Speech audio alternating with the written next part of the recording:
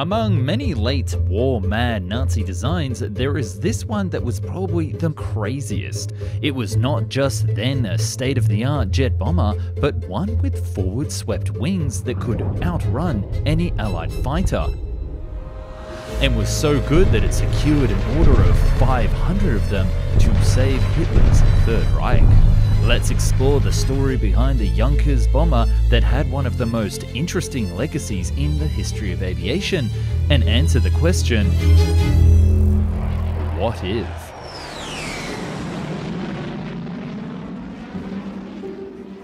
The issue that plagued most German bombers during World War II is that their counterparts were simply much better in payload capacity. The heaviest German bombers of World War II, the Heinkel 177 Greif, was behind both the Avro Lancaster and the B-29, with its maximum payload being around 7,000 kilograms. By comparison, the Lancaster had 10,000 kilos and the B-29 with a whopping 12,000 kilograms respectively. A far cry from the idea that every Nazi aircraft was better in every way.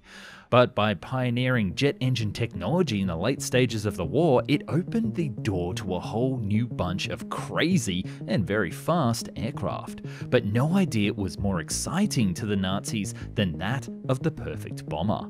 One that would be able to deliver massive amount of ordnance, outrun and outmaneuver Allied fighters, and if produced in large enough numbers, maybe stop the enemy advance on one front and allow the Germans to focus on the other, and perhaps even turn the tide of war.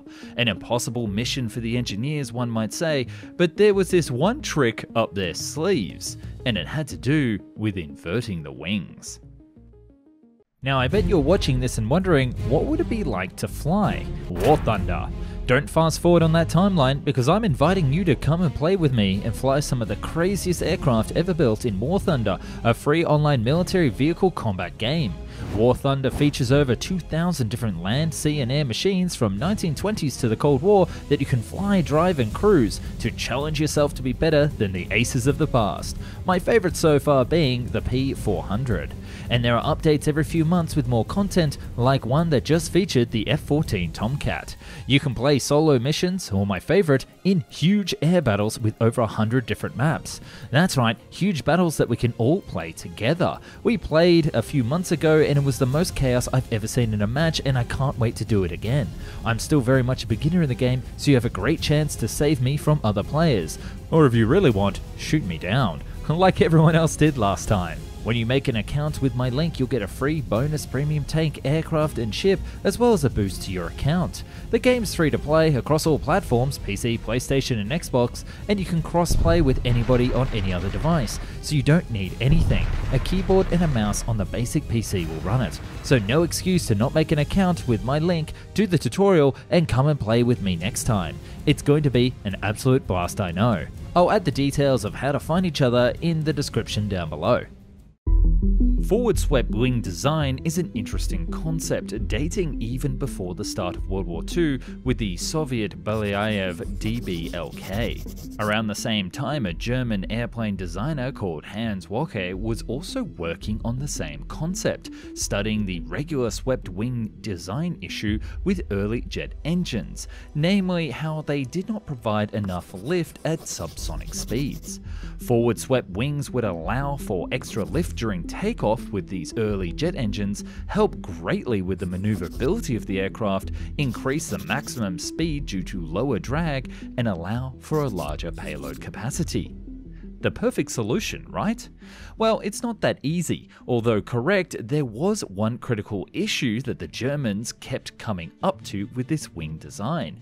During any maneuvers, extreme stress would be applied on the outer area of the wings and warp them in the opposite direction. A maneuver such as a dogfight. Materials such as aluminium, or aluminum for my North American friends, was one of the most advanced materials in use during that time, but it still couldn't handle this amount of stress. Meaning, forward-swept wings would never work with a fighter, but they might just work with a bomber. Now, the biggest advantage that they would get with this type of wing design is a huge single bomb bay, and it could be located in the perfect spot in the fuselage. the center of gravity. This was thanks to the root of the wing spar being further back compared to the normal wing design. So in 1944, the first prototype was completed, and to say that it was a Frankenstein plane would be an understatement. This project as a whole, although prospective, was just an aerodynamical testbed at the time of development, which leads to its Frankenplane point. The first U-287V1 was made out of, well, other planes.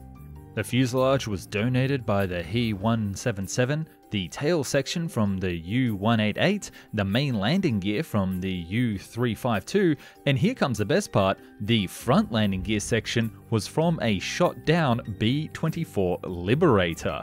Talk about using your enemy's tools against them. The engines for this prototype were the UMO 004, the same one used in the Me-262.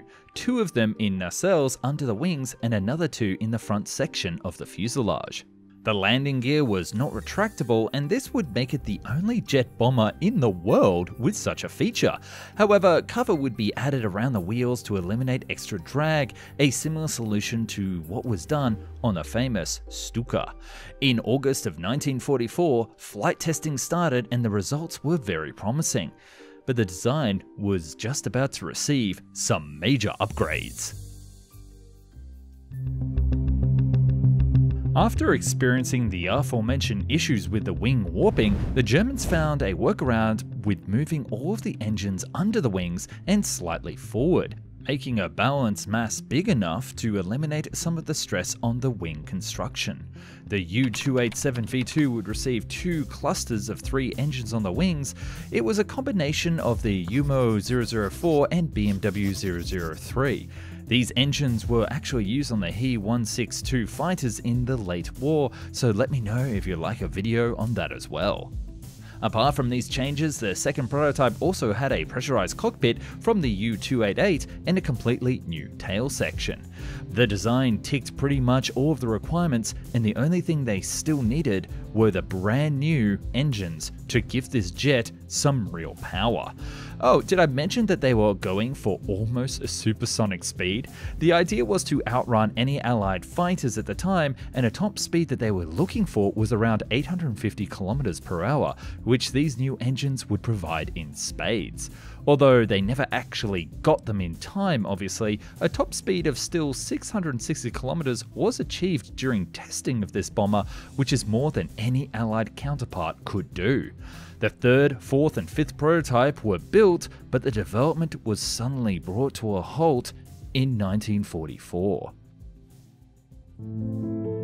The project sat idle for some time, although Junkers was allowed to continue testing the V1 prototype until around the beginning of 1945. But in March of the same year, they suddenly received an order for 500 planes with a planned production of 100 per month, out of nowhere. Now, put yourself in Junkers' shoes. It's been nearly a year since you seriously worked on this concept, and the order from the bunker was alarming at best. Was this some type of joke or a serious plan? Unfortunately, we'll never know, but only a month later, the Soviets would capture the production facilities in Dachau, and along with them, the whole team developing the aircraft. And you know that this wasn't the end of the story. The V1 and V2 prototypes were destroyed to prevent capture as the Soviets advanced, but the V3 and V4, the ones intended as serial production aircraft, were captured and transferred to the Soviet Union.